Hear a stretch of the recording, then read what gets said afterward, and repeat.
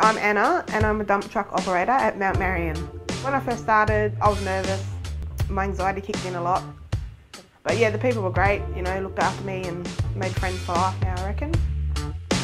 My first day, I was freaking out because they're so big and I was like, how the hell am I going to drive one of these? But then yeah, it's just like driving a car now.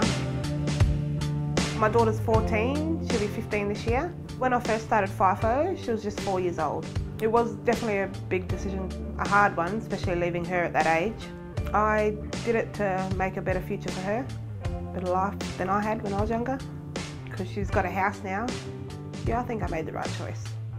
It's tough not being there, but it's good to get away as well because she's a teenager and you know, she's like, Mum, hurry up and go back to work, you're doing my head in.